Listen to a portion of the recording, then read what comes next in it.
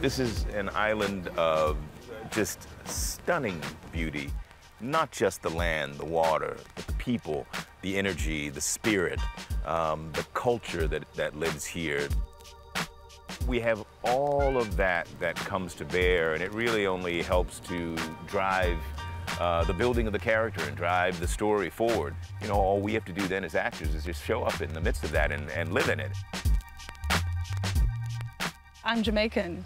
My parents are Jamaican, they're born and bred here.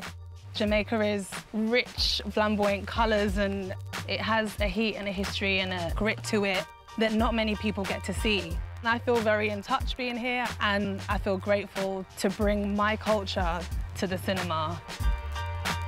We're in Port Antonio in Jamaica, where we shot part of our film that's supposed to be Cuba.